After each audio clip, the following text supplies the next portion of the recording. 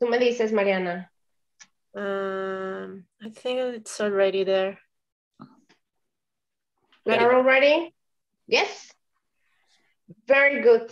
Hello, everyone, and welcome to this conversation from the Círculo Lovecraftiano y Horror de México. My name is Gabi, and today we are very, very happy to have this talk with a very special guest all the way from Denmark. He is joining us. It's 10 p.m. Where he is at. Mathias Clasen. Mathias, he is an English literary and film scholar. He works as an associate professor for the School of Communication and Culture in Aarhus University. He is also the director of the Recreational Fear Lab. Yes, Recreational Fear Lab, which is a research unit dedicated to the scientific investigation of frightening leisure activities. His research has sparked a lot of interest in media. He has appeared in different occasions in Danish, Swedish, and British television and newspapers, and I don't know if in other venues. He has his own TED Talk from 2017, which is very recommended, and you can find it easily in YouTube. And he has been guest of numerous podcasts, among them Star Talk with Neil deGrasse Tyson.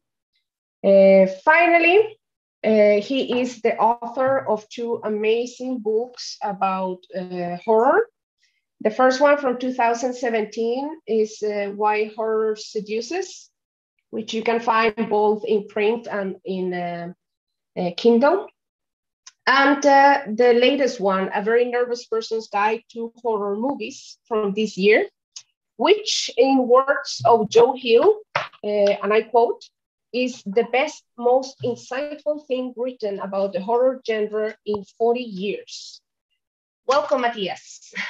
Oh, thank you. That was a great introduction. Let me see if I can live up to it.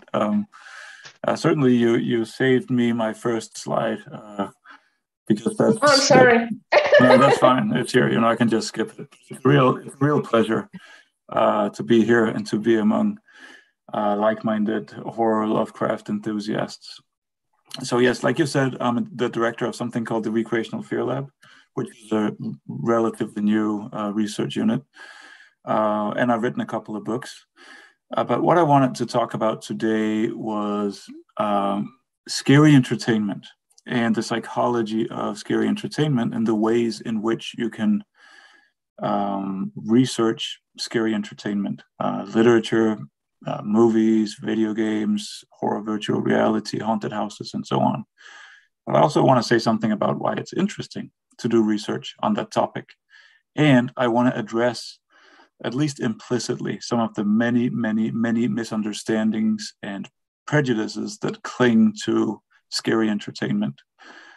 Because horror has a reputation for being aesthetically uninteresting, psychologically harmful, and morally problematic. But really, that's not the case. And I'm going to explain why I don't think that's the case. So before we get started, I want to get the paradox of horror into focus. And I thought a good way to do so would be to reference one of the all-time Hollywood horror movie classics, The Exorcist. Because this is a film that either everybody has seen or they will have heard about it, unless they're, of a very young generation. One of the most famous horror movies of all time, based, of course, on a novel of the same title. But what's interesting about The Exorcist is not just the movie itself, but its reception. So when that movie came out just after Christmas in 1973, people were terrified. And very quickly, the newspapers started carrying reports about people passing out from fear in the movie theaters, people vomiting from terror in the movie theaters. And in the US, ambulances were parked outside of movie theaters to take people to the hospital if they were overwhelmed with fear.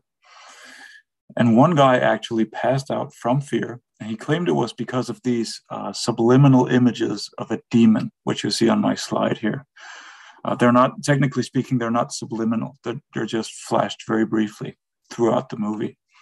But they scared him so badly that he passed out. He fell into the seat in front of him, and he broke his jaw. And so he sued the production company, and he got money for getting hurt.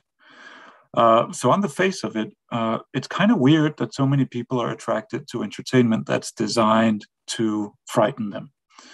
It's weird that so many people are attracted to movies and stories and video games and other forms of leisure activities that are designed to stimulate negative emotions like fear, anxiety, disgust, dread, terror, and so on. And I think that paradox, the paradoxical appeal of horror, has led many people to believe that it's really a niche sort of thing, something that appeals only to a tiny subset of the population, and a subset of the population that is somehow, wired wrong, that there's something wrong with people who are interested in scary entertainment. So we wanted to find out whether it is indeed a minority phenomenon, whether it is indeed primarily teenage boys who seek out horror movies. So we did a study. We asked more than 1,000 Americans about their relationship with frightening media, including horror movies, films, video games. And we found that more than half, about 55%, say, I like frightening media. That's not a niche, that's not a tiny subset of the population. That's the majority. So most people, if you ask them, will say that they enjoy frightening media. About 17% are sort of on the fence. They might not consider themselves fans, but they might be willing to catch a scary movie on Saturday night if there is nothing better to do. And that means only the remaining 28%, that's less than a third, claim that they don't like horror at all. So this is my first take-home message. The appetite for frightening media is not a minority phenomenon. It is a majority phenomenon. My second take-home message is that gender differences aren't as significant as people used to think. And so if you ask people, do you like horror? Males and females will answer pretty much the same. If you ask them how often they seek out scary media, they'll often say very similar things as well. And if you ask about intensity preference, how scary do you want your horror to be? Men and women say very similar things. You'll see that in these three categories, enjoyment, frequency, and intensity, males score a little higher than females. So males are, statistically speaking, slightly more likely to enjoy horror. They use it more frequently and they want it to be a little bit more scary, but it's not a very big difference. So it's not a male genre. It's a genre that appeals to males as well as females. The only truly significant gender difference that we find is when we ask people how easily scared they are of horror. In that case, the women are more willing to admit that they're easily scared by scary entertainment. It could be a result of biology, that women are biologically predisposed to react more strongly to so-called negative stimuli. It could be a result of socialization, that women are, generally speaking, raised to believe it's okay to express your emotions, or it could be a combination of the two. Anyway, the point of this graph is just to say that it's not a male thing. It appeals to women and men almost equally, with a few interesting differences once we start looking at subgenre, for example. But that's another story. The third take-home message is it's not just about the negative emotions. And anybody who is a horror fan knows this. It's not just about fear and anxiety and disgust and dread and terror.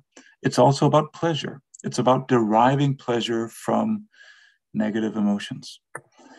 What this graph shows is the emotions that people expect to feel depending on whether they're horror fans or not. So each of these 5 chunks of bars represent people who are either horror fans or people who hate horror. So all the way to the right in the plot here, you'll see what horror fans say when you ask them about the emotions they expect to feel. All the way to the left, you'll see what kinds of emotions somebody who hates horror expects to feel when they seek out horror. And if you look at the purple bar in the middle, you'll see that, and that's fear. You'll see that everybody expects to feel very high levels of fear when they seek out horror. That's not surprising. I mean, horror is defined by the intended audience reaction. But if you look at something like joy, that's a light blue bar, horror fans expect to feel almost double the joy that a horror hater expects to feel. So what is happening here is that horror fans expect to feel pleasure when they seek out entertainment that stimulates negative emotion, when they are frightened by a story or a movie. That's what they find pleasurable. So it's not only about negative emotion, it's about co-activation of negative and positive emotion, which means there is no paradox. It really isn't that weird. It's just one way in which people find meaningful pleasure is by seeking out scary entertainment. Apart from being not that paradoxical and being hugely popular with both sexes, horror is also very, very old. And Lovecraft recognized this 100 years ago. And I imagine many of you will have read Lovecraft's wonderful little book called Supernatural Horror in Literature, which to my mind is one of the best things written about horror ever. It is so insightful. And actually many of Lovecraft's claims have since been supported by science. I wrote a chapter on that topic, which I'm happy to share if anybody wants to read it. But Lovecraft talked about how the oldest and strongest emotion of mankind is fear. And the oldest and strongest kind of fear is fear of the unknown. And so he drew the conclusion that it's not really that weird that stories that are designed to evoke that ancient emotion are also very old. And indeed, we can trace the elements of horror way into the myths of prehistory. Just consider any folk tale. There are many folk tales that have horrific elements like monsters and trolls and witches that eat children alive and so on. And even though today we associate horror with entertainment, I mean, when you say horror, most people think about entertainment, things to do for fun. We know that historically, scary stories have served other purposes than entertainment. For example, in the domain of behavioral regulation. So scary stories have been used to get kids to behave in a certain way. Stories about the horrible things that will happen if they stray from the path in the woods, for example. It's a very effective way of getting people to behave is to tell them a scary story about bloody monsters that will tear off their heads in their sleep and, drink their blood. Also, in addition to being ancient and popular, horror is a genre that exists across media, and different media have different affordances. There are different benefits and different shortcomings. So the literary medium, here is a page from The Shining, one of my own personal favorite novels. In horror literature, typically what we get is a combination of descriptions of terrifying things and descriptions of fictional characters who respond to terrifying things. And that creates a kind of double assault on the reader, where we are being invited to hold in our minds, through our imagination, through verbal depiction, hold terrible, disgusting, horrifying images. And we respond to those images because the human imagination is wired into the human emotional system. So if we imagine something, we respond emotionally to it. And so we have terrifying images in our minds, but we also have descriptions of usually sympathetic characters who respond to those terrifying things. And so we empathize with those characters. And that element of providing psychological access to sympathetic characters who are confronted with terrifying things is a characteristic of horror literature. Horror movies aren't as good as providing psychological access, but they can still provide you with reaction shots. For example, in my picture here from the Blair Witch Project, which is a 90-minute film about 3 young people lost in the woods, dying. That's pretty much what happens. It's a very, in a sense, it's a very low action movie because nothing happens except for these 3 kids who stumble around in the woods. But there is a lot of a lot of reaction shots where we see them looking terrified. And that's very effective in inviting us to empathize with them. And of course, the horror movie medium is an audiovisual medium, meaning that it combines the elements of the visual with an auditory component, sound. And sound is extremely important in horror movies, for example, in producing jump scares. And so jump scares are a combination of a terrifying sudden visual component with a sudden loud noise that makes people jump because it stimulates a startle response, which is a biologically very primitive reflex. And horror video games can do the same thing because it's also an audiovisual medium.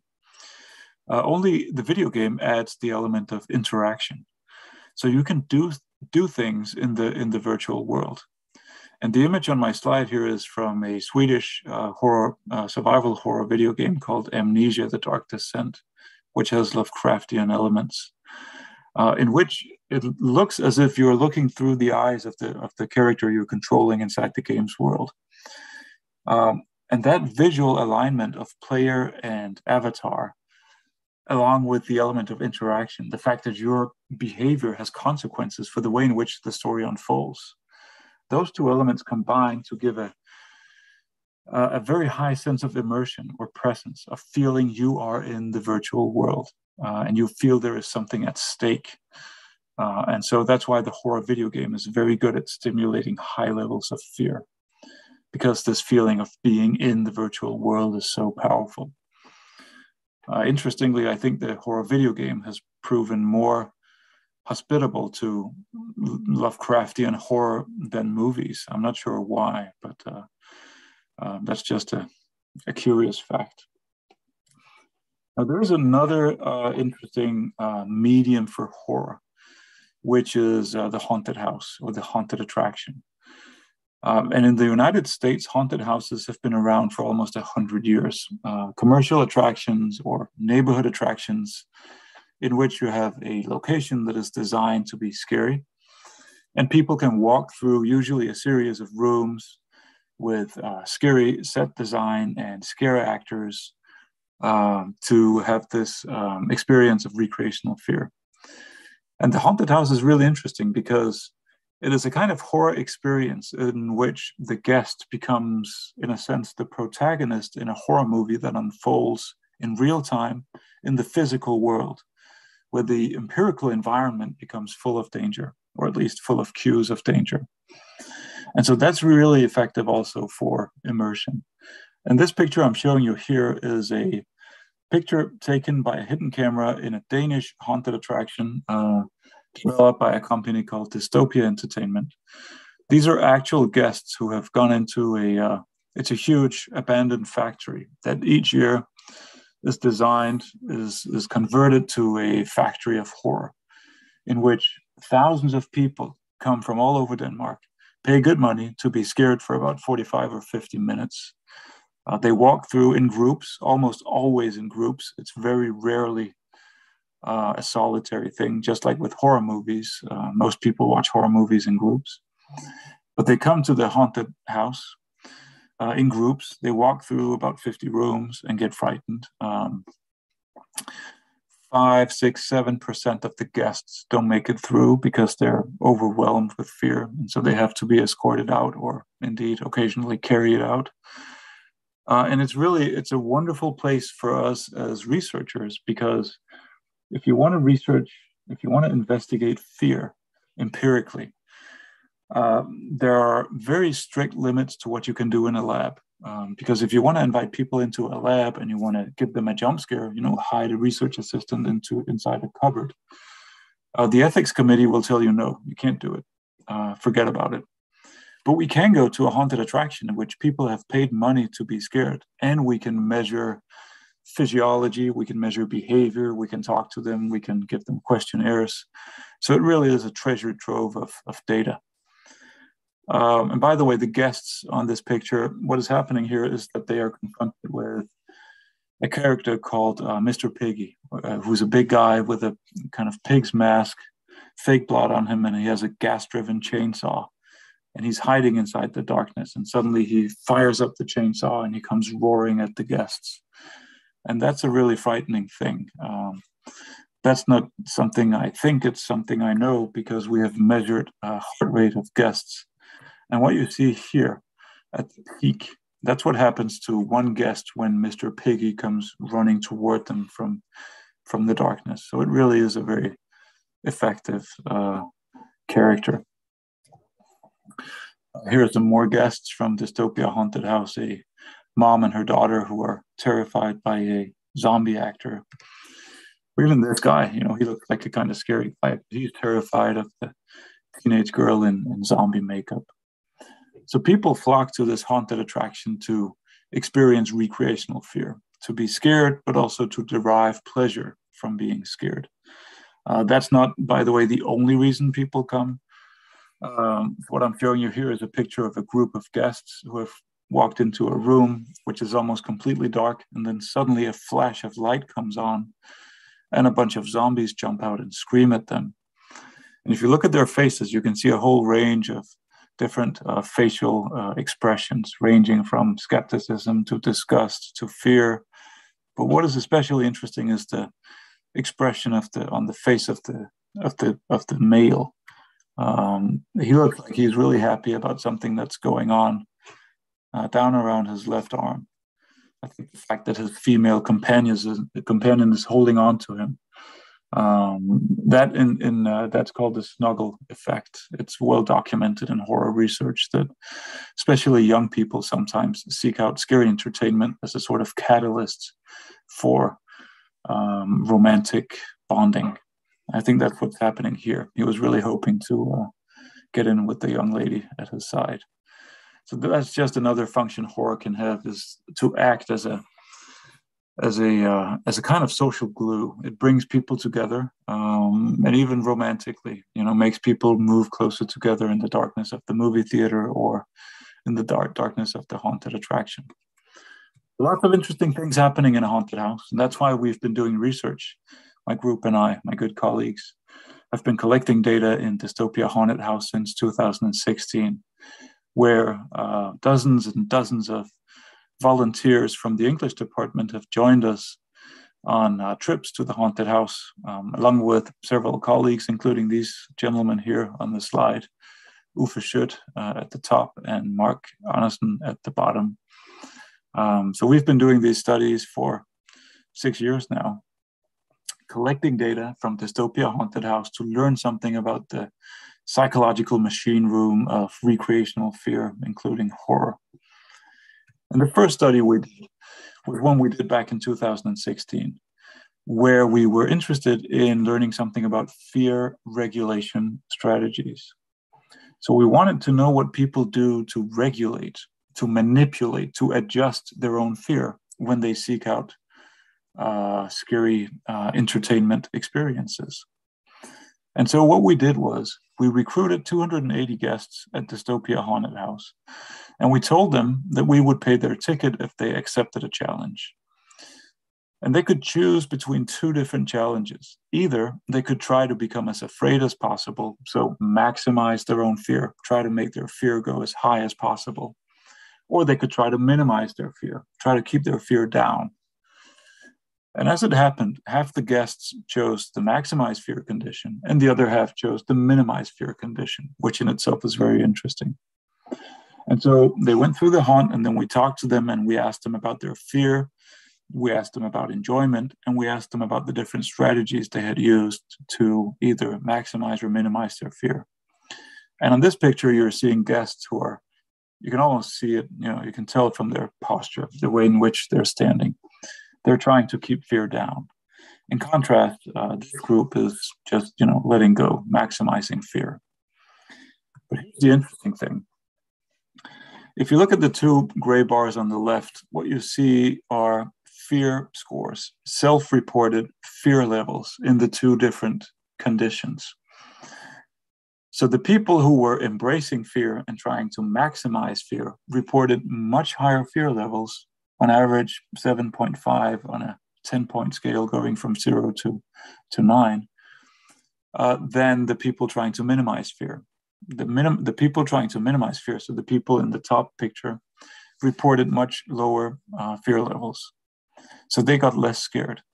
They didn't report no fear. So they didn't succeed in completely switching off fear. And we didn't expect them to, because we know from other scientific studies that you can't really switch off fear. It sort of has its own life. The human fear system it's ancient and it's cognitively relatively encapsulated. So kind of kept out of the reach of rational thought, at least to a certain extent. You can manipulate it, you can regulate it, but you can't really switch it off. So there were differences in fear levels. But if you look at the satisfaction scores, that's the two gray bars on the right. How much did they enjoy it? There aren't that huge difference. So they found it really fun in both groups, both the fear minimizers and the fear maximizers. So this study led us to believe that there are two different kinds of horror fans. One kind that we call the adrenaline junkie. Those are the people you see in the bottom picture. The adrenaline junkie finds enjoyment in maximum stimulation. They're just trying to, they want a kick, they want arousal, they want stimulation. The other kind we call white knucklers. And they're people who watch a horror movie or go to a haunted house and they clench their fists, so that their knuckles turn white. They also enjoy horror, but they see it as more of a challenge to themselves in making it through a terrifying experience with their mental health intact, trying to keep their own fear at a tolerable level. So white knucklers and adrenaline junkies, two different kinds of horror fans, two different ways in which you can derive pleasure from scary entertainment. So that was the first study. That was fun. And then we did another study the following year, 2017, which involved a whole army of research assistants, and in which and this is my lab after a night of data collection in the haunted house, because it's a messy place in which to collect data. But what we did here is we were interested in investigating horror as a kind of play behavior, because we think when people seek out horror, what they're really doing is they're playing with fear, experiencing strong negative emotions, but in a playful context. They know there is no real danger. They know it's make-believe. They know it's actors and words on a page, images in their minds, images on a screen. And so what we did here is we mounted heart rate monitors on the guests. We mounted surveillance cameras and infrared lights in different rooms in the haunted attraction so that we could film behavior in the dark. And then we had questionnaires to ask a bunch of questions. And I can show you a video of some of my research assistants who walked through the haunted house. And so what you see in the video is the assistants entering a room, and then an actor comes along, and the actor has a kind of unsettling, disturbing monologue. And you want to pay special attention to the young woman in the front here.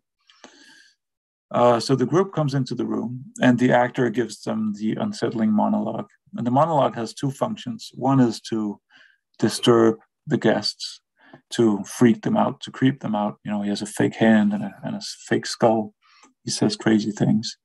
The other function is to distract the guests from the fact that a zombie character is hiding underneath the table behind them. And the zombie is waiting for a cue, which the actor gives now. He comes up and he scares the guests. And so you can see how footage like this gives us a wealth of data on behavior. How do people act when they come into the room? How do they behave when they get a jump scare? Do they scream? Do they laugh? Do they scream and then laugh? Do they stay close to each other? Do they look around to see if they can spot the jump scare or the exit? But the most interesting finding from this study came when we looked at the relationship between enjoyment and fear. Because traditionally, people have thought that there is a linear relationship between fear and enjoyment. The more fear, the more enjoyment. The scarier, the better. And you'll probably have seen how many horror movies are marketed on their ability to really frighten people. This is the scariest movie you'll ever see. This movie will make you sleep with the lights on for 2 weeks, that sort of thing, which kind of buys into this idea that there is a linear relationship. But actually what we found, both when we asked people and when we looked at their heart rate, we found it isn't a linear relationship. It's more like an inverted U when you plot it on a graph like we did here. where you find in the middle a kind of sweet spot of fear, where there is just the right amount of fear and maximum enjoyment. You don't want it to be too scary, the book or the movie or the video game or the haunted house. If it's too scary, it becomes overwhelming and unpleasant. If it's not scary enough, it becomes boring. So you want just the right amount of fear for it to be a kind of playful experience. And this discovery of a sweet spot of fear underpins a new research project at the lab, for which we just got funding, and it's called the Apex of Fear. And we haven't actually started on this project yet, but it kicks off in January. And we are hiring a really talented programmer, game developer, and psychologist to develop an artificial intelligence that lets a horror virtual reality simulation adapt to the player. So what we're going to do is we're going to put virtual reality headsets on players and a bunch of different sensors so that we get physiological data on fear levels, for example, by looking at skin conductance. How much do they sweat? Heart rate.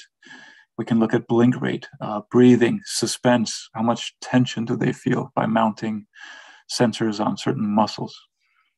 And that will allow us to measure where they are on this curve of fear. And then the video game, the simulation can make sure that they're constantly in the sweet spot. If they start to get bored, and we can see this physiologically, or the artificial intelligence can detect it, then it might throw in a few jump scares into the simulation or turn down the lights. If people begin to be overwhelmed with fear, we can make it a little bit less scary. And also the video game can adapt to the player's fears. So it can tell if somebody is afraid of spiders relative to rats, for example, and throw in some more spiders. There might be a monster that moves only when people blink, because we have sensors that detect blink rate. And so people have to keep their eyes open. Or maybe we could design a simulation so that if the heart rate beats per minute go over like 110, the monster catches them, so that they have to keep fear down. That could maybe be a good, might have clinical applications in training people to control their own fear. So that's a fun new project that grows out of this collaboration we have with the haunted house. Another project is getting more into this playing with fear idea, that horror is a kind of threat simulation and way in which we simulate worst case scenarios and play with our own responses. And that idea led us to do a pilot study on recreational fear in Danish daycare institutions. So do we find recreational fear in nurseries and kindergartens? And if you call teachers in nurseries and kindergartens and ask them if they scare the kids, they say no. But then if you ask more kind of detailed questions about any kind of activity in which the kids feel a little bit of fear, but also some pleasure, it turns out that recreational fear activities are very widespread in nurseries and kindergartens. So for example, you have peekaboo, which is a kind of infant jump scare.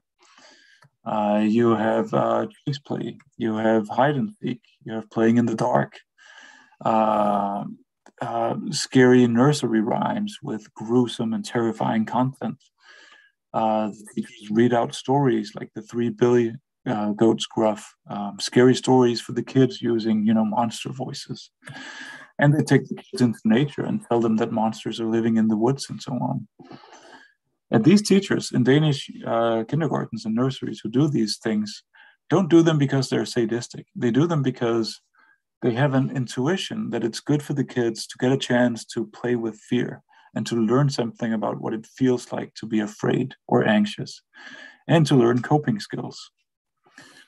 And even though there is a lot of research on negative effects of especially audiovisual horror for kids, research that documents that most people have some kind of so-called traumatic memory of watching a scary movie when they were 10 or 11 or 12 and sleeping with the lights on or sleeping with their parents.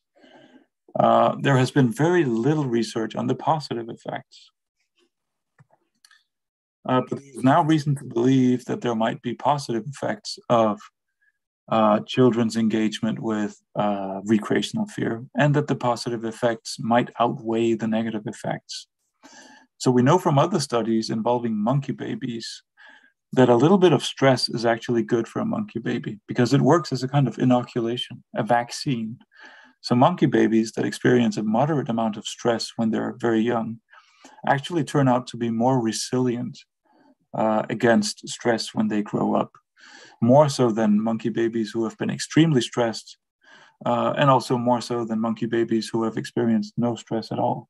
So you need just this little shot of fear and anxiety to allow you to build resilience, just like the vaccines.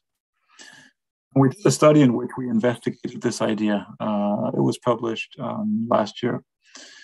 But we collected the data in the beginning of the lockdown in, I think, April 2020, because we wanted to know if fans of horror movies have better psychological resilience during lockdown than people who don't watch horror movies. And I know it sounds maybe like a crazy thing to do, but we thought that if you watch a lot of horror movies, you will have trained yourself in the fine art of fear regulation. Because watching a horror movie is not a passive thing. You know, it looks like a passive thing when somebody is sitting in a couch and looking at the screen and maybe looking a little bit scared. And behaviorally, yes, it is passive, but psychologically, a lot of things are happening when you're watching a horror movie. For example, you're trying to regulate your own fear. If it's a very scary movie, you might be telling yourself, it's only a movie, it's only a movie, it's only a movie. Or, you know, it's just actors, or you might try to distract yourself, or you might use behavioral fear regulation strategies like covering your eyes. And so we thought people who have a lot of experience regulating their fear through engagement with horror movies might actually be better at regulating fear in response to a real world pandemic. And that is indeed what we found. So horror fans reported less symptoms of psychological distress during COVID lockdown than non-fans. They had fewer sleep problems, fewer problems concentrating, and so on.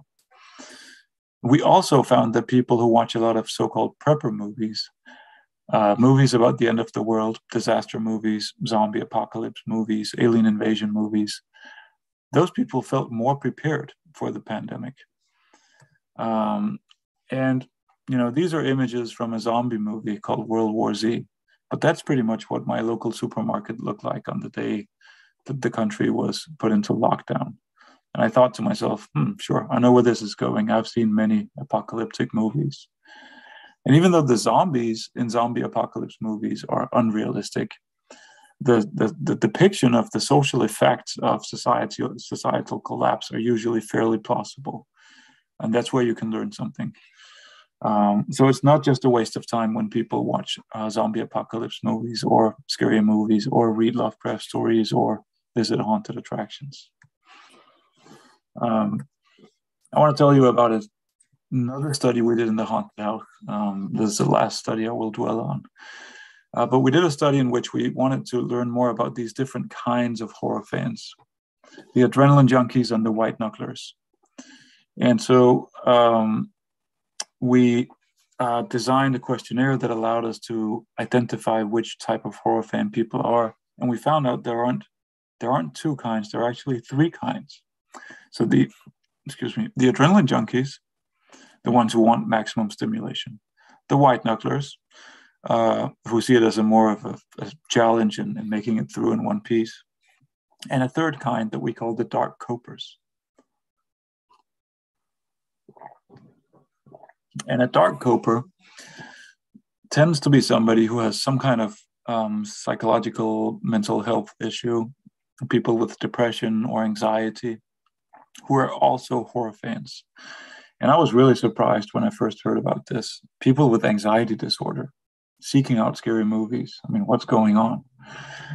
But it may be the case that if you have an anxiety disorder, you find yourself in a kind of a fog of free-floating anxiety over which you have no control and that has no clear source.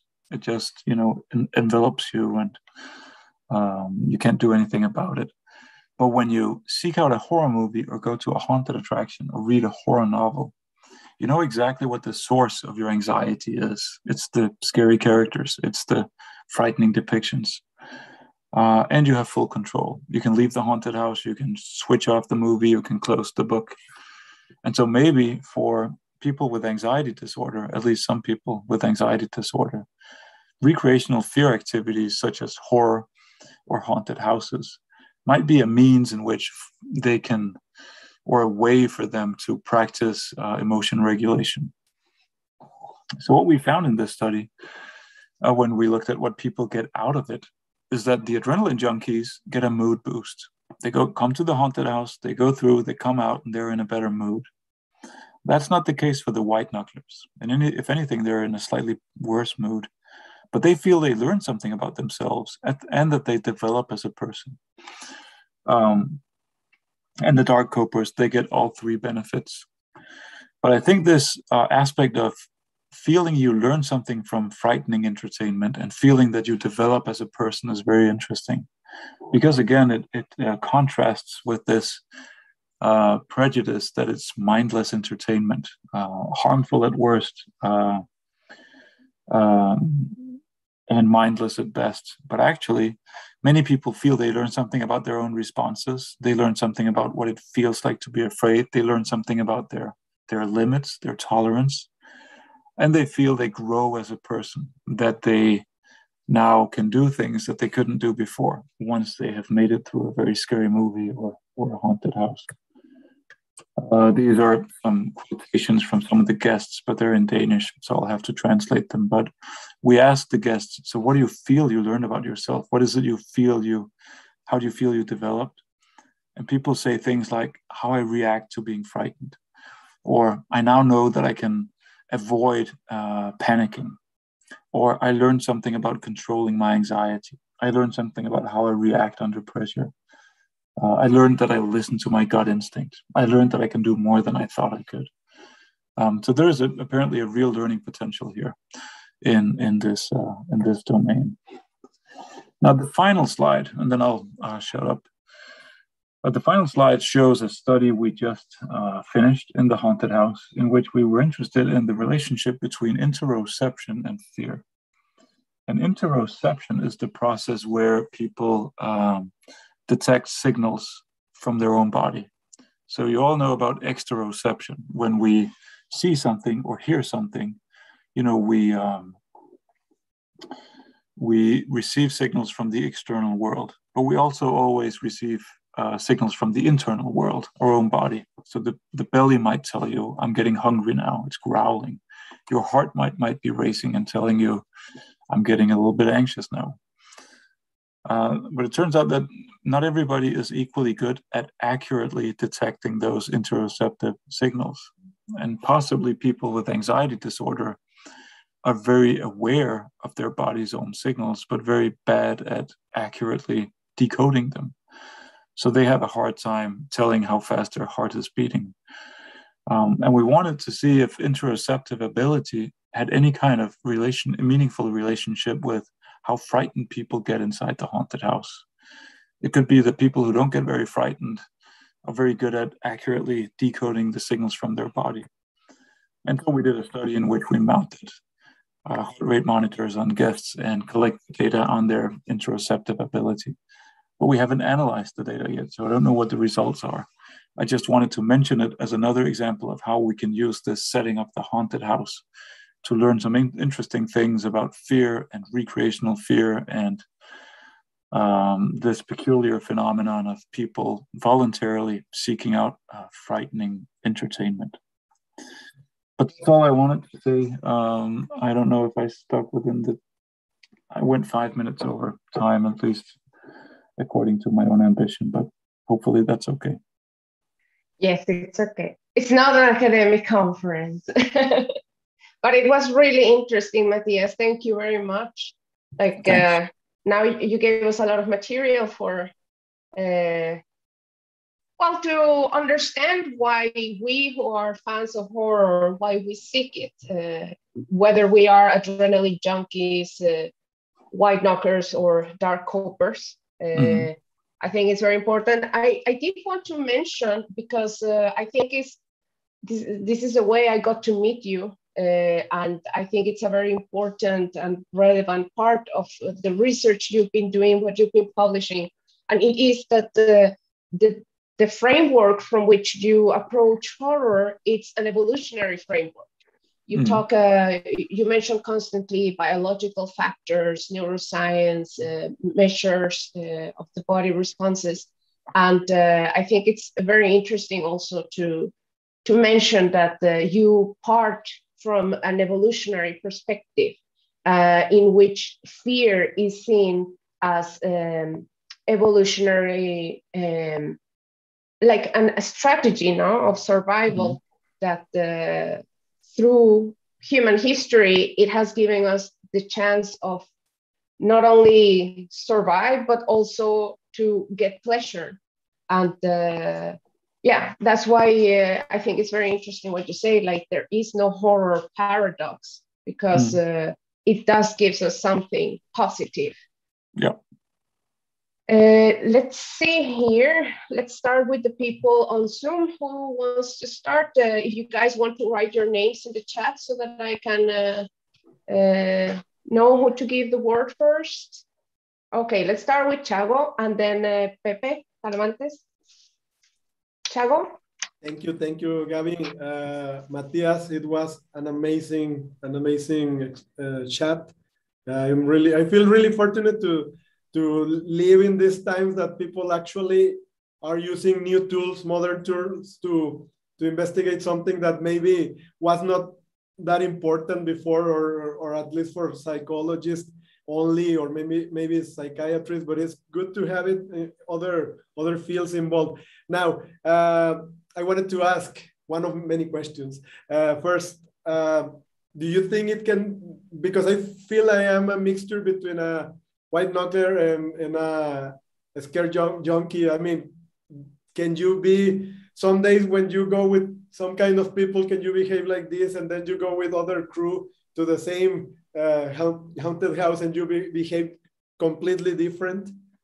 Yeah, that's a really good question. And my answer is going to be disappointing because I don't know. And that's the thing about recreational fear, is that the things we know, these are the things we know, and these are the things we don't know. You know, there's so much that still has not been investigated. And that, in a sense, that's awesome for a researcher like me, because there are so many things still to find out.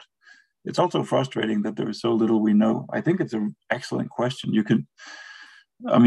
Does one change over the course of one's life? I mean, I can imagine some people might be more adrenaline junkie-like in their teenage years, and then they grow old and they become more kind of white knucklery. Maybe also even during the course of a day, you know, when you get tired and hungry, and maybe you're less. But I don't know. It's a really good question. Thank you. Thank you. Talamantes? Thank you. First of all, thank you, Matthias. It was an excellent presentation with a lot of data and insight that we usually don't think about it.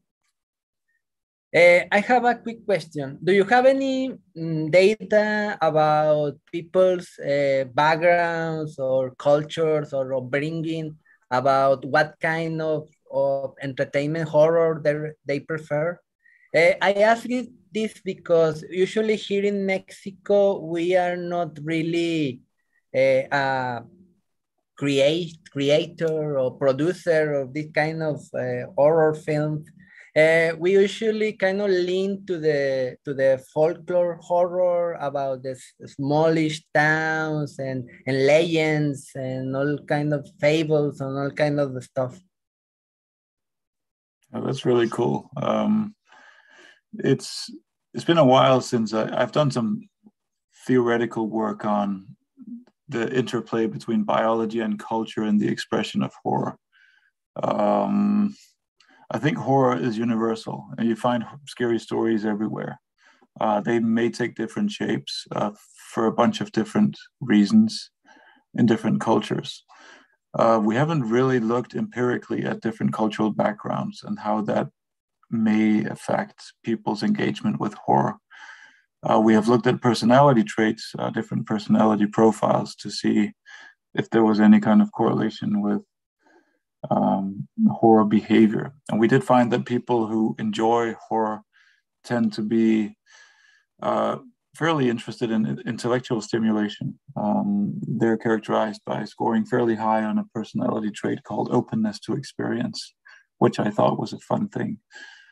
Because again, it goes kind of against this old idea of horror fans as somehow unsophisticated people of poor taste. That's not necessarily the case. So I know there is research on the culture and the kind of cultural context of horror. It's not something I know a huge amount about, but thank you. Thank you, Matthias. Abraham, you have a question? Hi, Matthias. Good afternoon. You were talking about using advanced artificial intelligence to improve the way of the experience, to improve the experience for the person who is in this haunted house attraction, or to improve the response to a movie. But my question is regarding, as is happening in music, when you find an algorithm to develop a better experience, commercially talking, aren't you also putting a bit of risk on the freedom of the creator, this need for experimentation to tell something different that maybe is not exactly, is not something specifically developed for the market, but something more experimental? I don't know, maybe it's something that I'm watching happening in music. I don't know. No, I think.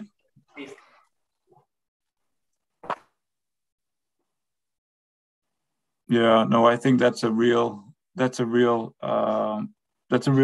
It's a real concern, and I would any future in which artificial intelligence and commercial algorithms take over the field of culture, to me, is a dystopian future.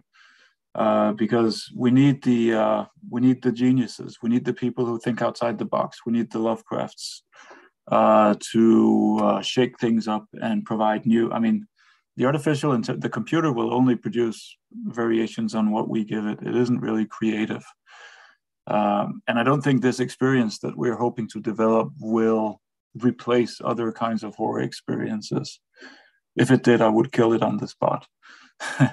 So I think that's a very important point to bring up. It does allow us to do interesting things and to create a personalized experience, and it's really, for us, it's a pipeline of data, because we will be putting people into the simulation and getting a lot of data that we can then use to improve our understanding. But the human horror artists, I don't think, cannot be replaced by even a very advanced artificial intelligence with access to endless data. Nope. I would like to add to that question, because this, at least the project seems to be initially oriented towards haunted attractions. Can we talk about authorship in haunted attractions? Like up to which point can we say like a haunted attraction has an author behind it, a creative mind or a creative team? Like how have you have worked closely with Dystopia Entertainment, for example? Yeah. So for Dystopia Entertainment, it's kind of like a movie where you also have a whole crew behind the movie with different well-defined roles. So producers and directors and screenwriters and technical personnel and actors and so on. It's the exact same thing in the haunted house. You know, on any given night of operation, there might be 140 individuals, about 70 or 80 of whom are actors. And then you have security and first aid and makeup and people who take care of food and so on. But there are, creative people behind it, people who come with a vision, and then other people who say, we can't do that, it's too expensive. And so in that sense, insofar as you can talk about authorship in the domain of movies, you can also talk about it in the domain of haunted attractions. Thank you. Morgan, can you tell us what's going on Facebook, the Facebook Live? Yes, thank you, Gabi. And thank you so much, Mathias Clasen, for this conversation. It's been amazing. We have some people online. Rogelio says, hi. Hi, Rogelio Cesario.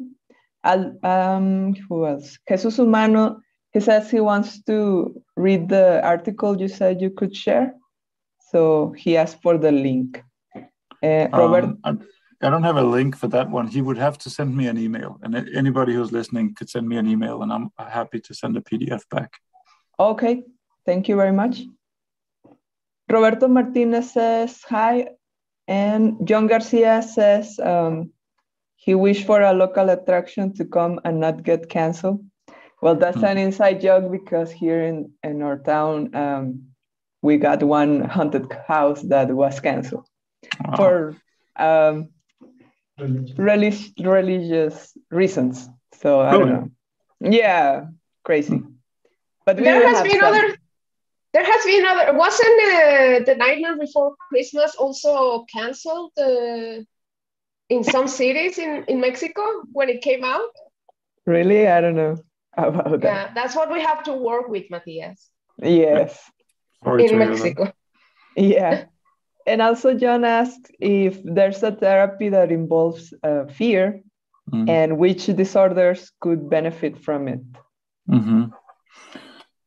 I think, so we know that if somebody suffers from anxiety disorder or a phobia, usually what they get if they contact a psychologist is some kind of exposure therapy. So they're exposed to the thing that frightens them in small but increasingly larger doses. So if you're afraid of spiders, first you have to think about a spider, and then look at a picture, and then look at a fake one, and then a small real one, and a bigger real one, and eventually you'll have a tarantula crawling on your hand. And hopefully that extinguishes your fear. And it may be that we can use horror also as a kind of tool in exposure therapy. That's certainly something we're hoping to pursue, not least in this Apex of Fear study. And I think for those dark copers who have some kind of anxiety disorder or mood disorder, what they're doing when they seek out horror, whether it's reading scary stories or going to a haunt or watching scary movies, what they're doing is self-medicating.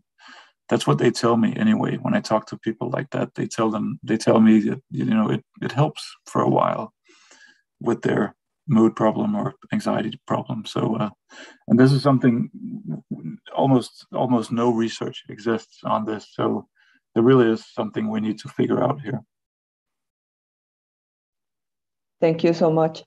And we also have a question from Aldo Sanchez. He says, the information, well, it's not a question. The information and hard data provided by Mathias' research has been very interesting and accurate. Thanks for sharing this. Thank you. And we have another question. Jesus Humano says, is it a correlation between the tendency to enjoy recreational fear and feel animosity towards real crime? I don't know. What I do know is I have a colleague in Chicago. His name is Colton Scrivener. He's a behavioral scientist, and he does research on something he calls morbid curiosity, which is it's a personality trait, and it's curiosity about morbid things like disgusting things or gruesome things. And he has found that morbid curiosity is normally distributed. So everybody has some morbid curiosity. But some people have extreme amounts of it, and some people have very, very little, but most people have, a reasonable amount of morbid curiosity. But it has 4 different aspects or facets. So there is morbid curiosity about the motives of dangerous people. And that's the kind of morbid curiosity you have if you're interested in serial killer movies or true crime podcasts, or scary entertainment that focuses on the mind of the killer. And then there is another kind of morbid curiosity that is about social violence, and curiosity about what it looks like when people are engaged in a physical conflict, boxing, fighting. And then there is a morbid curiosity that is directed at the occult and the paranormal, the supernormal, curiosity about exorcisms and demons and so on. And then finally, a morbid curiosity that is about violations of the human body. What does it look like when the body is broken? What does a caretaker do? What does a pathologist, a forensic pathologist do? So different facets, and some people score high on one facet, but not the other.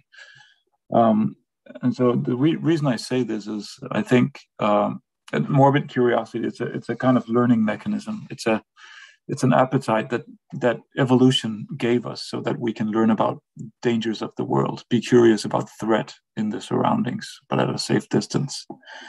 But the one facet that has to do with the motives of dangerous people might also compel folks not only to be interested in horror stories with dangerous people, but also crime stories and mystery stories. So people who are horror fans tend to score high on morbid curiosity. I don't know if there is a relationship between being a fan of horror and having kind of strong moral feelings about crime. I don't think anybody has investigated that.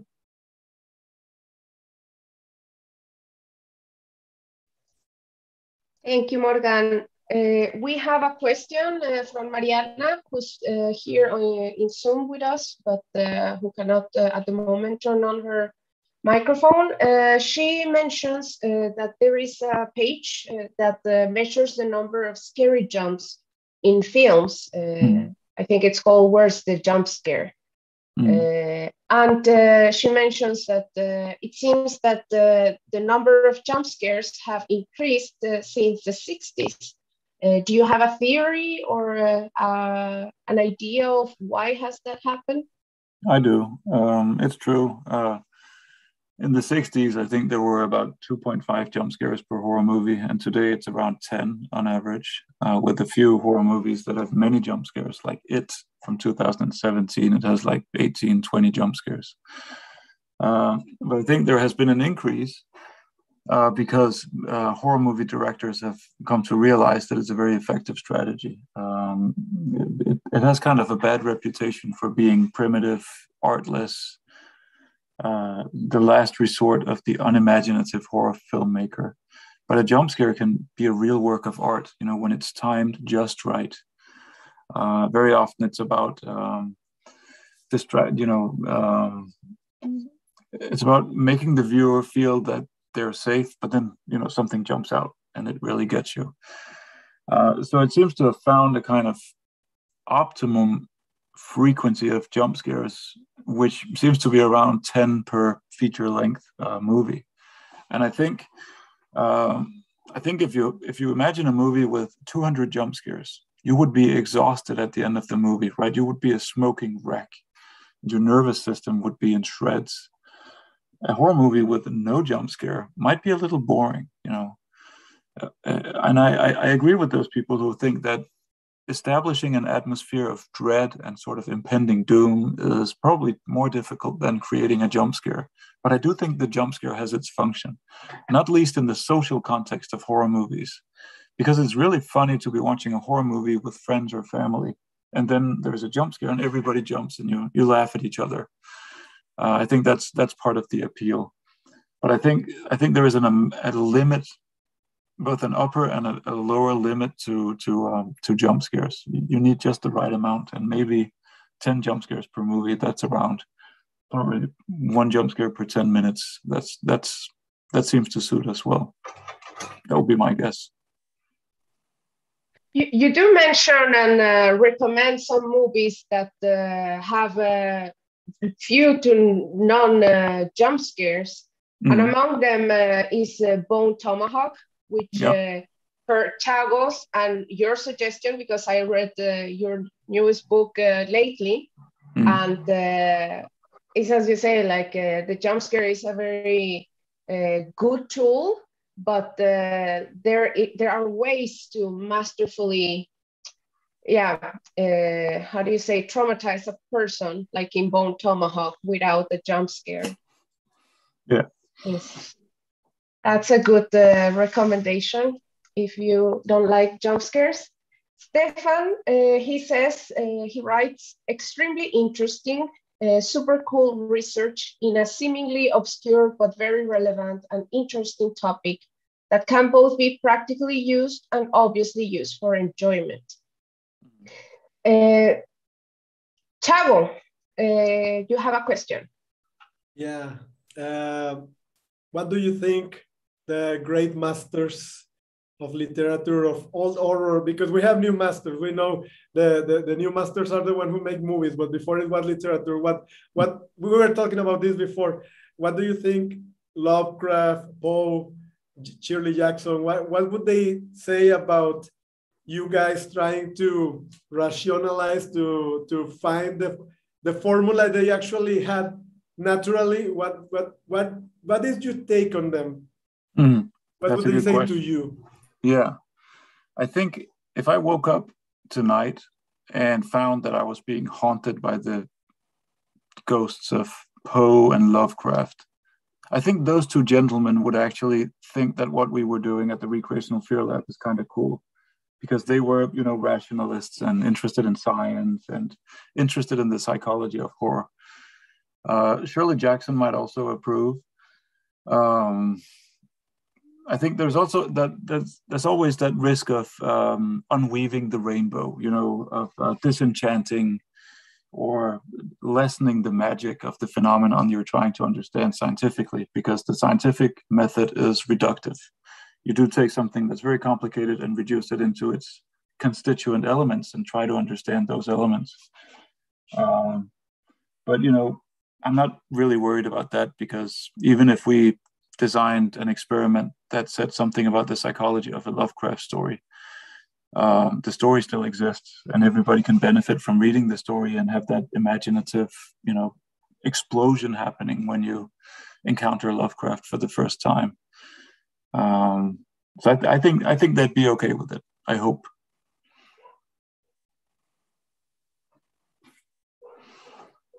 We also think they will be okay with it. That's a relief. Yes. I have a question, actually. You were talking about the morbid curiosity, and also you've been talking about fear and how it has been questioned morally, and like society has seen in horror as something potentially damaging, especially or maybe only when it's recreational, because for example, I don't know, in a society like Mexican society, we use horror constantly through our tales of the narcos and of all the religious things. My mom heard La Llorona or the devil, etc. But when it's recreational, then people frown you. But I also was wondering, morbid curiosity, as you say, it's something that is also positive. It's a learning strategy. But why do you think it's so socially unaccepted? Because I also believe that we are all morbid at some point, but it seems like it is a very bad thing to be. Most people don't want to accept that they have that morbidity. Yeah, that's a good point. I'm not sure. I think some of it has to have to do with just more or less arbitrary cultural hierarchies. Like, we tend to think that the intellect is above the body, you know, and any fiction that appeals to the body, that sparks strong emotions or is about disgust or fear, is inferior to the kind of thing that, you know, stimulates the intellect. But partly it's a false opposition, because a horror movie or horror literature can stimulate the intellect just as much as the body. And I gave a lecture to a group of high school teachers, and this teacher came up to me and he said he'd always been wondering about why he remembered vividly, crappy horror movies he'd watched 20 years ago, but he could not for the life of him remember the plot of a Paul Auster novel he read last week. And so I think most of us, when we look for entertainment or art, we want to be emotionally stimulated and also intellectually stimulated. But if you don't realize that horror is just as intellectually stimulating as it is emotionally and bodily stimulating, then you might have the perception that it's all about this, primitive animalistic stuff, and it's about sensationalist themes that you shouldn't dwell on in polite society. I don't know, but it's certainly annoying. I mean, I don't care personally, but I remember being a little bit annoyed with the fact that people looked a little bit down on you if you were a horror fan, as opposed to a fan of general fiction or something else. Yeah, thankfully it has become less frowned upon, I think, in the last years. For example, in our city, Monterrey, which is in the north of Mexico, as Morgan said, is very conservative. But still now we have some things like the Horror Fest, and I think there's also Zombie Convention, no? Yeah. So it's improving in that sense, but yeah, like going back to what Talamantes was mentioning about the cultural background of the person who's experienced horror, I guess it's very different. For example, the horror that exists in countries like Sweden or Denmark to the horror we have, for example, in Mexico. We were discussing in Halloween here in the circle how, because I'm in Sweden, I'm in Gothenburg. At least in Sweden, there's not, the folklore is not that strong anymore. People is mainly atheists, and people don't believe in ghosts or this paranormal. And then I would like to ask you, how is it in Denmark? Is it similar like in Sweden, or are they a little bit more in touch with the folk tales? No, it's the same as in Sweden. I think some parents try to pass on some of the folk tales to their kids. And there is a museum here in Denmark that just opened an exhibit on these super scary Danish folk tales. I mean, if you look at the folk beliefs from 150 years ago, it was full of scary stuff. And so they designed this exhibit that's almost completely dark, and you get this electrical light and you walk through, and it feels like it felt back in the 1800s when you were a farmer, after sunset and all the monsters came out, at least out of your imagination. But Danes are like the Swedes, who are generally speaking atheists, and yeah. Out of selfish reasons, may I know in which city is set the museum? It's north of Aalborg. It's in the north of Jutland, and it's very much worth a visit. What is the name of the museum? The museum is, I don't remember, but I can look it up. It's a fairly forgettable name, but I can look it up and send you a message. Yeah, let's do that. Stefan, you had a question. Yeah, it's a sort of a strange question, I guess. It's well, Gabby is my wife, and I know from watching movies with her that due to her background with research and so on, it can be very boring sometimes because she knows what's going to happen the next few seconds, So my question to you, Mathias, is your research, has it made something more boring, like personally speaking? Yeah, you would think. No, actually, no.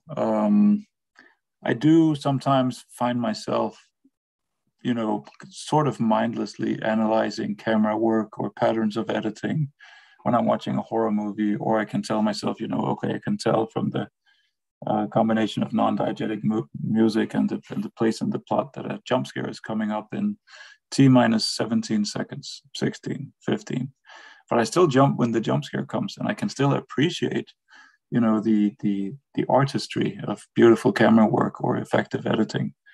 So I think for me, it's more about increasing pleasure by combining the kind of phenomenologically naive approach to scary entertainment with a more kind of analytical, scholarly or scientific approach. I think you can watch it with both perspectives at the same time, actually.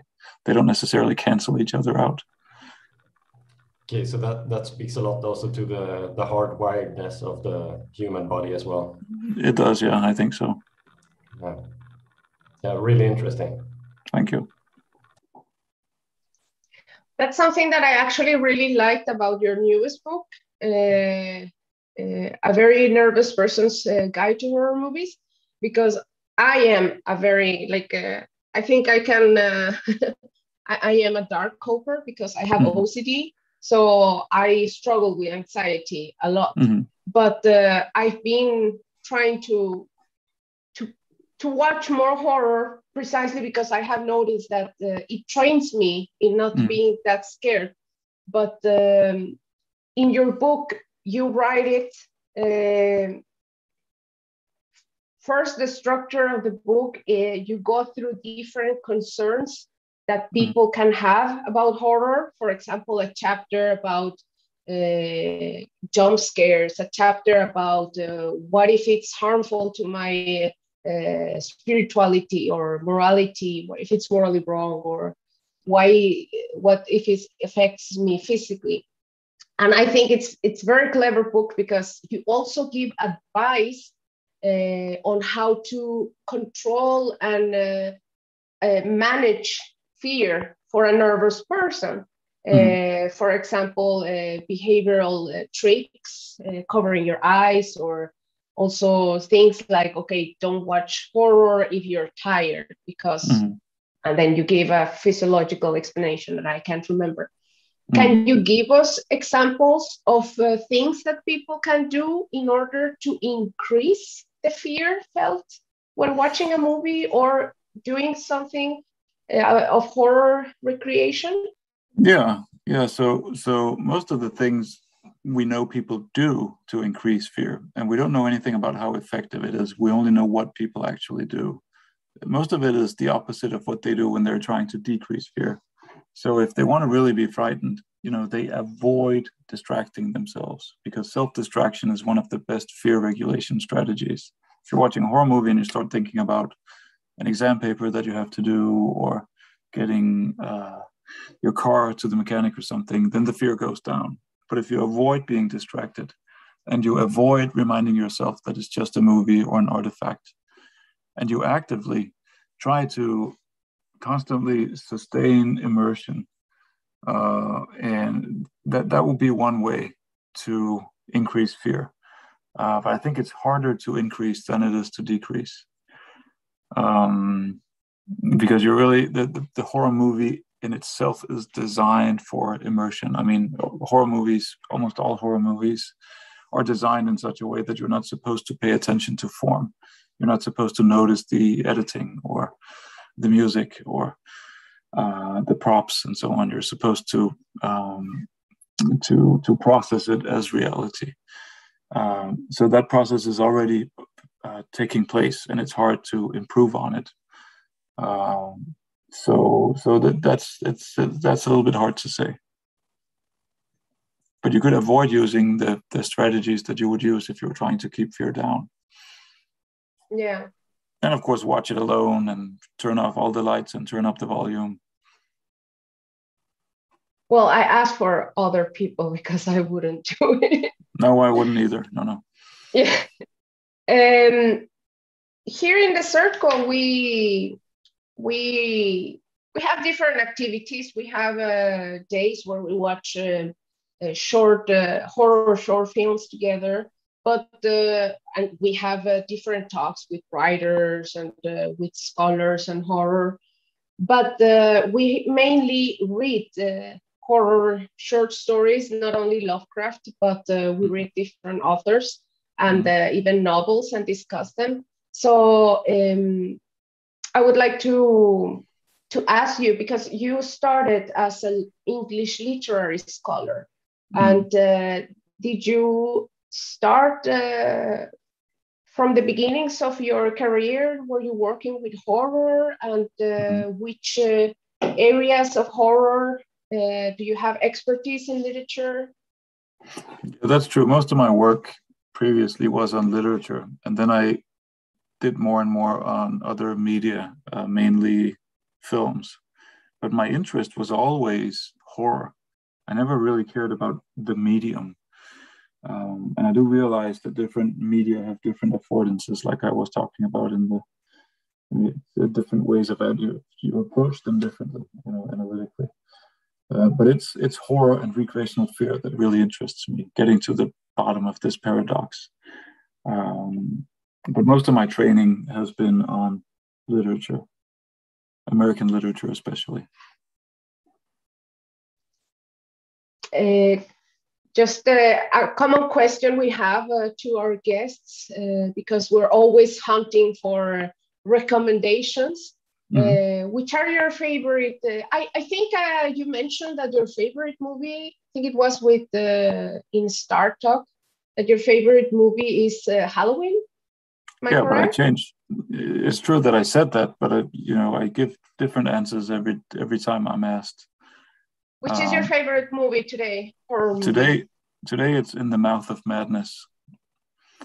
And that is also a movie by John Carpenter, but it's strangely overlooked. And in my book, it's maybe the best Lovecraft adaptation, even though it's not based on a Lovecraft text, but it's really set in a Lovecraftian universe.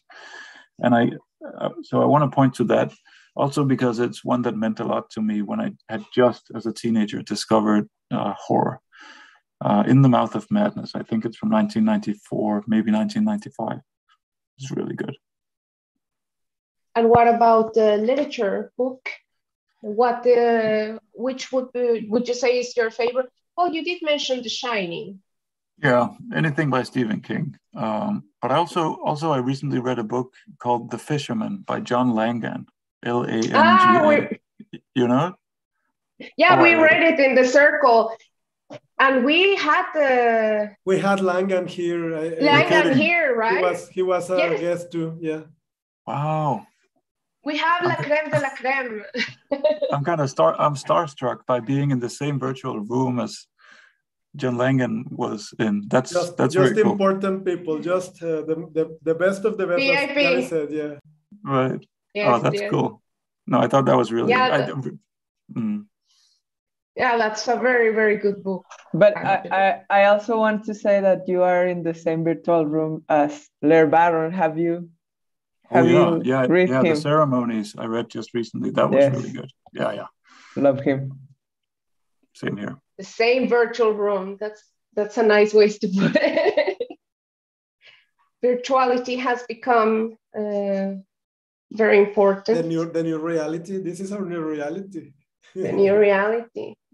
Actually, when I read when you posted about the apex of fear, and I couldn't help myself thinking, like, this is the perfect premise for a dystopian movie.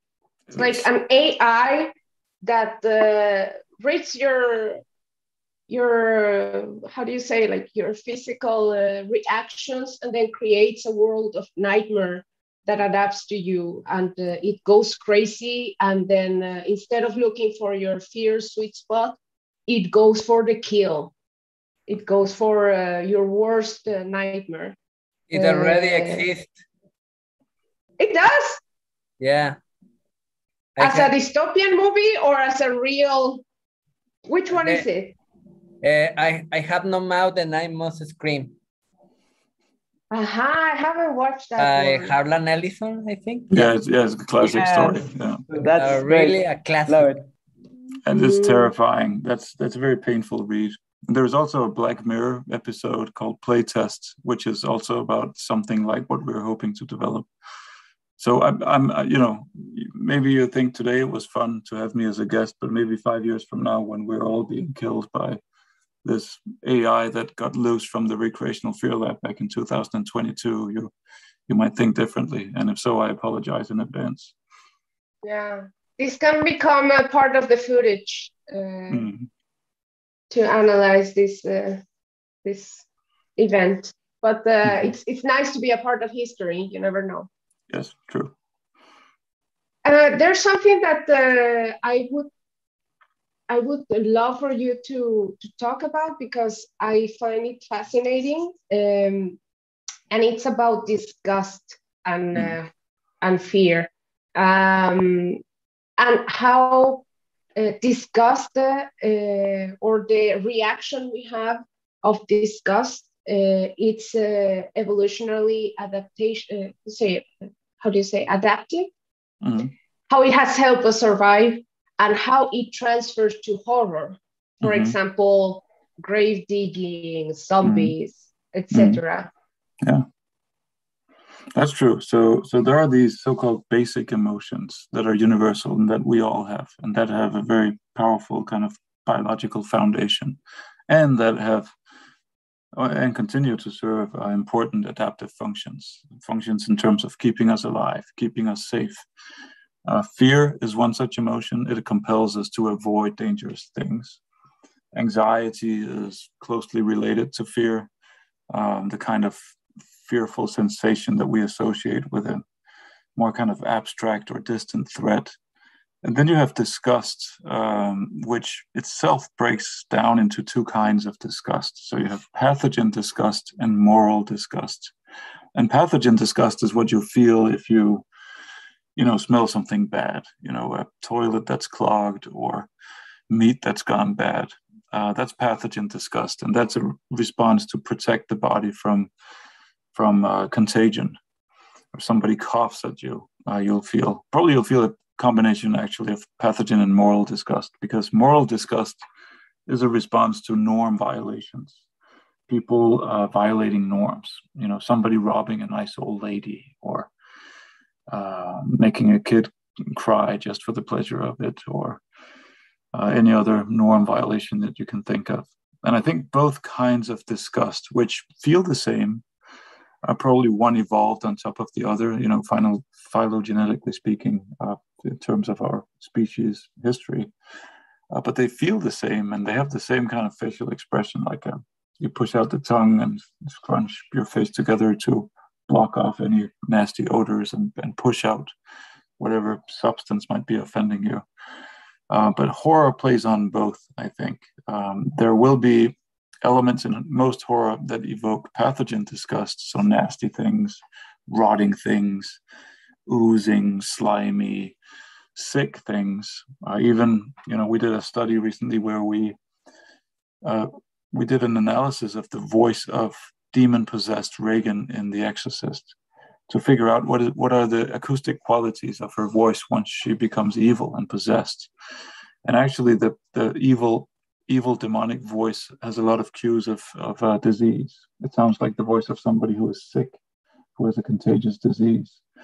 And it's interesting, there is that kind of conflating of disease and morality. Morality shouldn't have anything to do with the disease, but still it kind of mixes well together in people's minds. So it made sense for the filmmakers to equip evil Reagan with a diseased sounding voice. So plenty of disease cues in horror, also plenty of moral disgust, the antagonist doing evil things, or whatever manifestation of evil is in focus. Something like Night of the Living Dead is maybe the zombies or the ghouls are designed to evoke pathogen disgust. The moral disgust is what we feel that, Harry or those, the posse that shoot the main character.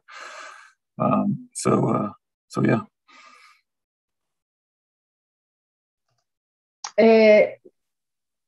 Now I recall, I think in one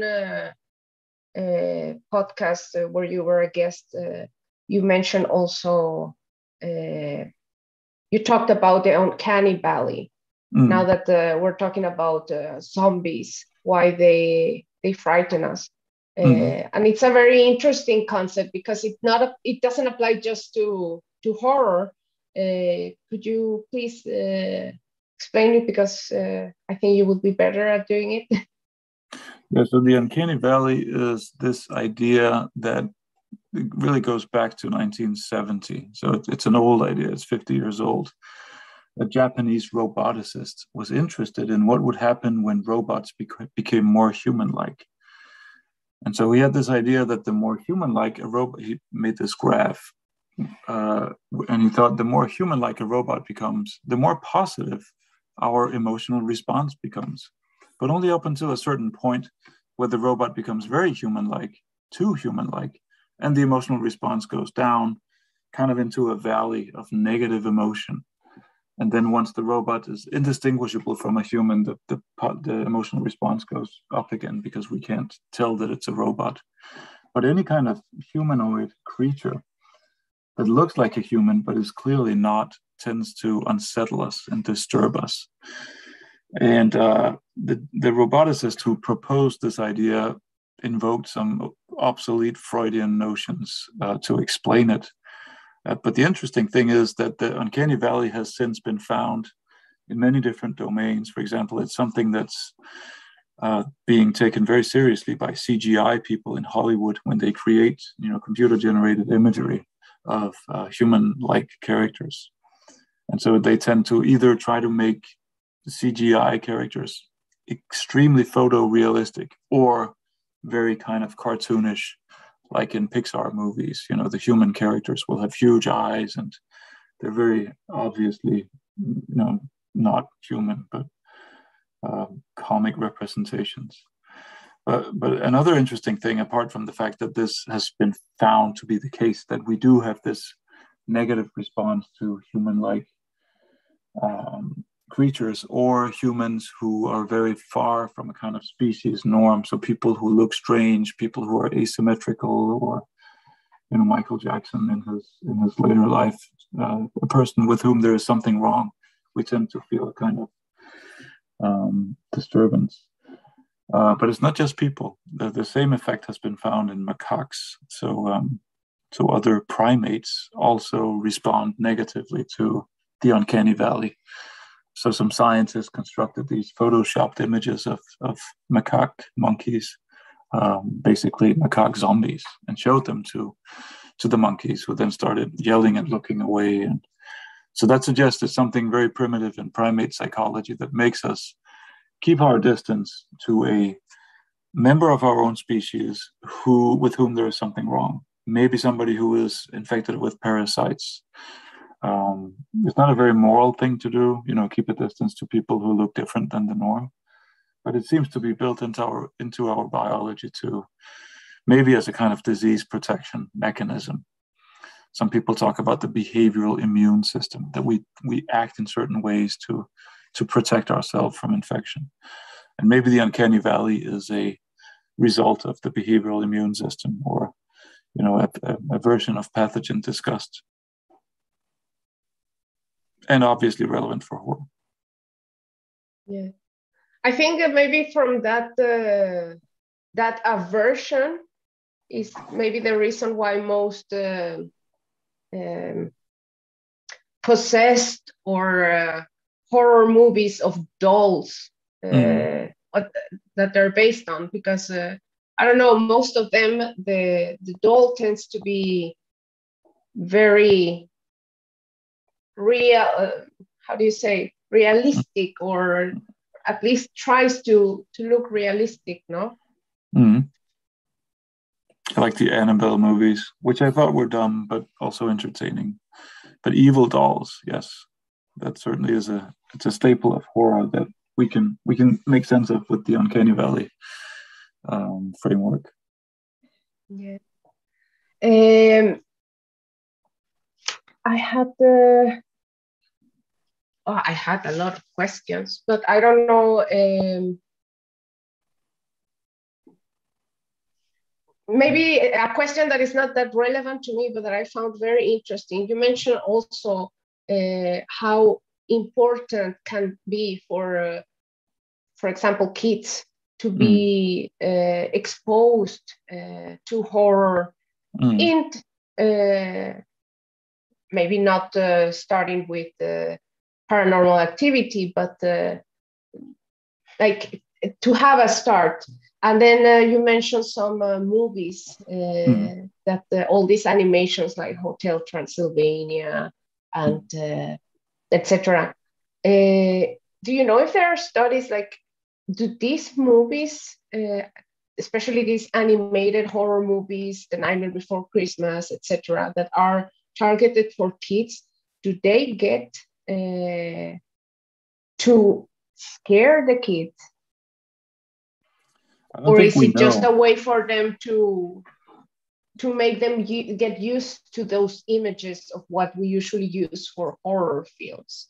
That's a good question. First of all, I do think it's important that we don't try to shield kids from any kind of scary entertainment, not just because they're naturally drawn to it, but because I think that fear vaccine is truly important. And I think most parents have an intuition that that's the case, because parents love to scare their kids, not just because they have, subconscious resentment toward the kids, but they actually derive pleasure from, predator-prey interaction, like playful games where they hunt the child. And I think it's also a mistake to shield the kid from scary stories and scary movies, but they should be age appropriate. But I don't know. There's a book that came out earlier this year called Horror Movies for Children by Catherine Lester, which is really good at kind of identifying this formal and stylistic traits of horror movies for kids. What is it they do to not become too horrifying? We don't really know anything about what happens inside the minds of those kids, because it's very difficult to do empirical research that involves children. You have to get parental consent. It's something we're hoping in the lab to do much more of in the future. Also to test this idea of recreational fear as a kind of anxiety or stress vaccine. But at the moment, I don't know of any studies that speak to what you're asking about. Yeah, I don't have kids, so I have no idea. But it was something that I just thought was interesting to know. I don't know if anyone has another question, or if there is something from Facebook. There's nothing online, but I have a question. Have you looked into the reaction to fear of someone with pathological, like a sociopath or psychopath? Have you had this test? No. I think my friend and colleague Colton Scribner, the guy who works with Morbid Curiosity, he did some research on whether horror fans are kind of more psychopathic than non-horror fans, because some people think so. Some people think that you have to be kind of unempathetic and sadistic and not care about other people's emotions to be interested in horror. But there is nothing in the research literature that points to that. It's not something I have investigated myself either.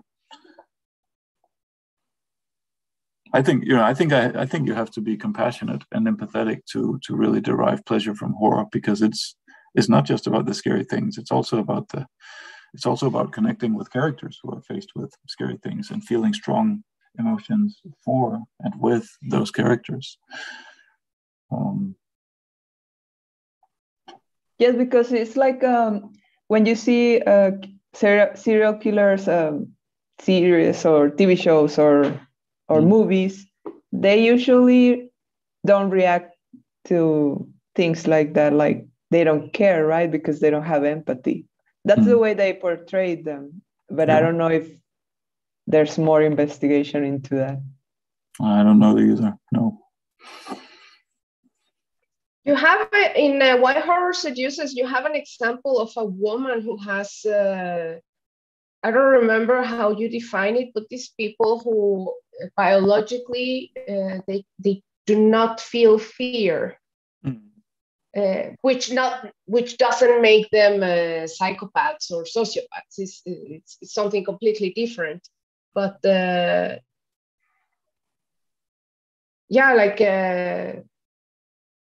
it's a little bit related, no?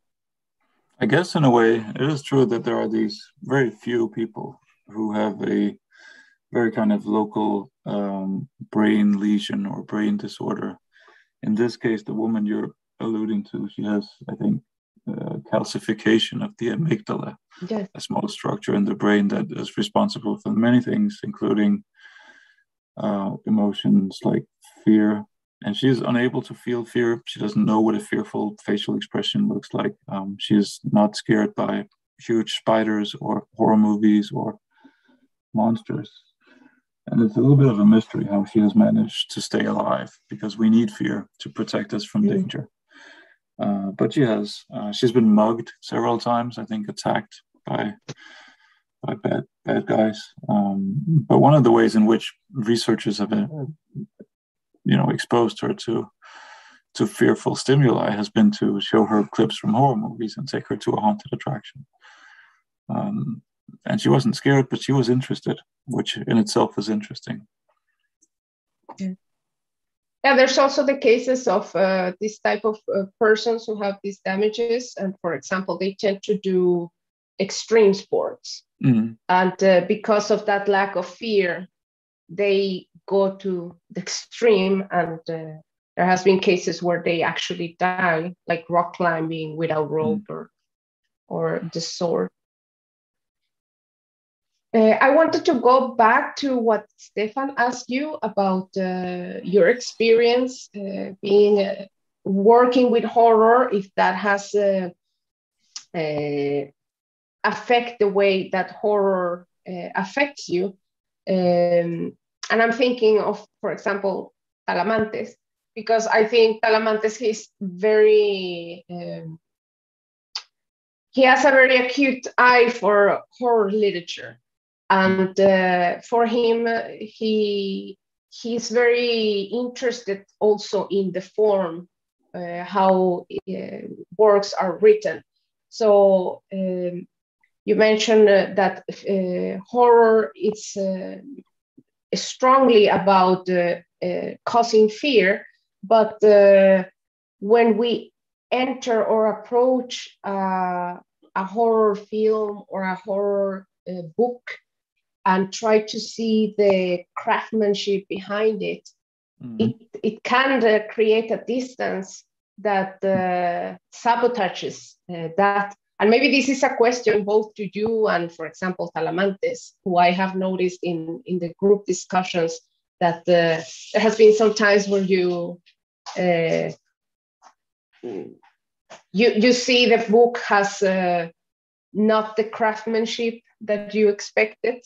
If that is also something that you guys experience, if looking at the form, if it affects the way you feel the fear in these works.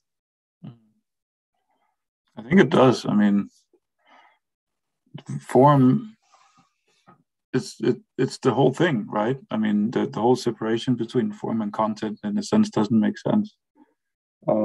And I certainly respond strongly to formal qualities. Even, the first time I read a horror novel or a horror story, I just read it and enjoy it, or, the opposite if it's bad. And if I want to analyze it and create an interpretation, I'll reread it maybe several times. And I'm reading a novel right now that's causing me a good deal of anguish because I don't think it's very good. And I really like the author. At least I liked 2 of his books. And then I read another one that disappointed me.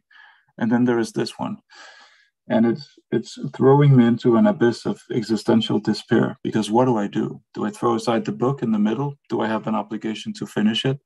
On the other hand, who knows, if I die next week, should I be wasting my remaining nights in a book that's not very good? It's a big problem for me. I think that the flaw with that book is it's mainly form. It's also depiction of characters and implausible dialogue, and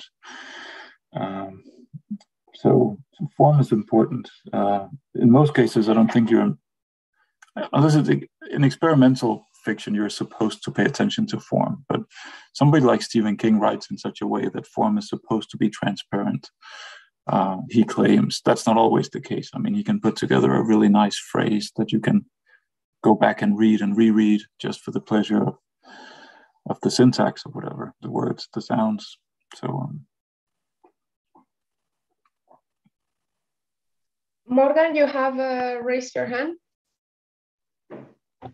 Well, yeah, I have a question from Facebook, but I don't know if Talamantes wants to add something first.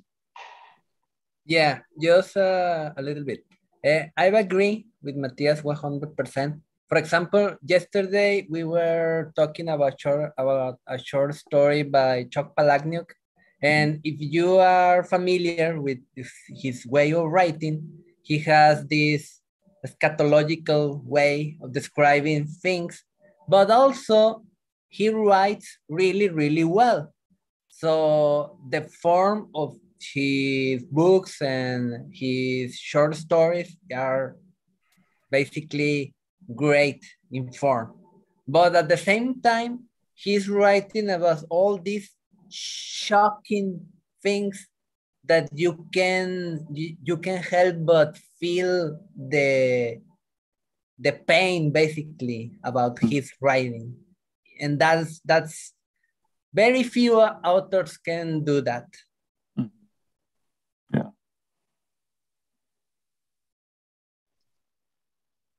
Well, yeah, we were discussing guts last night. That's why.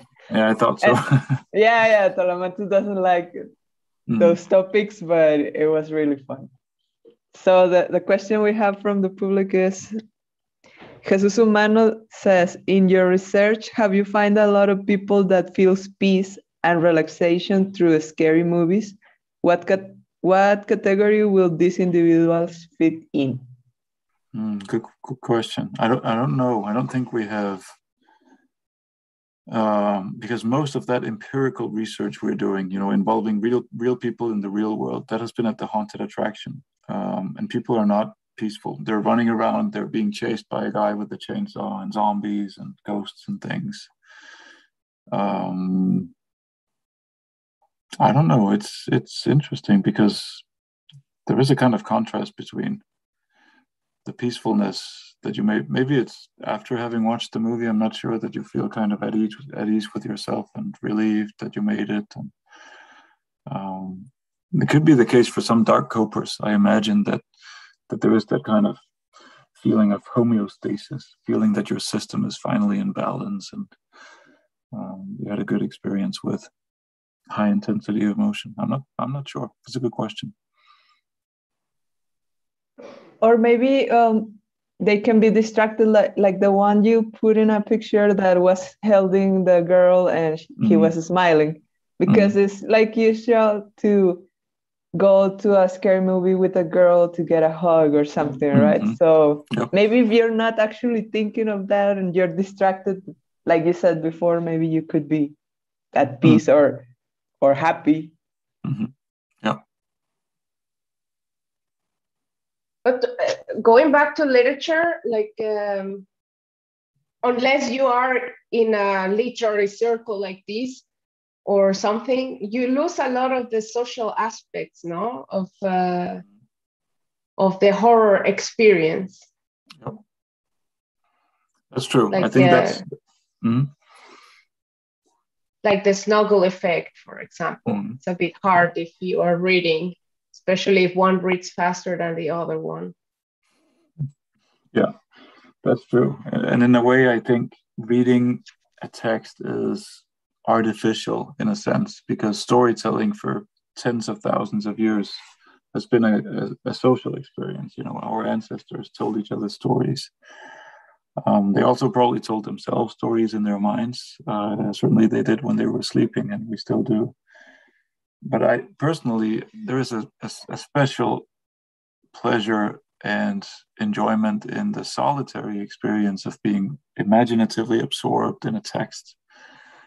For example, I always read for 20, 30 minutes before I sleep, and I love just going back to that, whatever world I'm currently inhabiting. And it's not a social experience, so there is not the pleasure of responding together with people and responding to other people's responses to a movie. but it's a more intimate, more, in one sense, a more, for me at least, fulfilling experience. Yeah. I mean, if I had we to all choose, agree with that. yeah, if I had to choose a world in which there was only one horror medium, I would choose to keep literature, and the rest could go. If I had to choose. Happily, I don't. Maybe my AI will do it for me, the evil AI. Yeah. What are you going to call it? Apex or? The project is I know Apex, what you said, Pennywise, no? Yeah, the Pennywise algorithm, PA. Yeah, that's true. So there you have it, folks. The Pennywise algorithm, 2022, in case you thought 2020 and 2021 were bad years. Well, I want to, we have a little bit of time left, very little, because in Denmark, it's almost midnight. But I don't know if anyone has some final comments, words, recommendations. Talamantes? Yeah, speaking about medium, you said about literature, but we also talk a little bit about video games. Do you see an opportunity for this kind of algorithms to tailor the experience in video games to the person that is, to the gamer that is playing at that moment? Maybe if I have like a VR visor, maybe if I go into the game, my experience will be different than yours or Gabby's or Morgan's. Yep, that's exactly what we're hoping to do.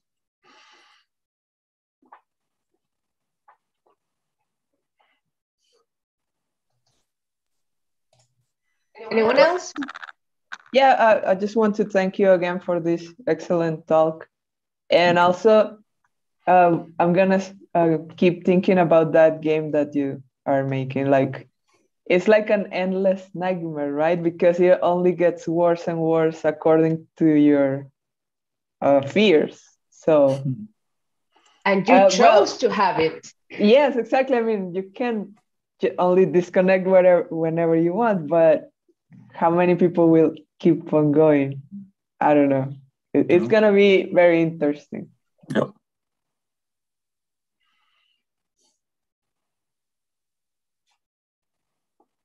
Famous last words?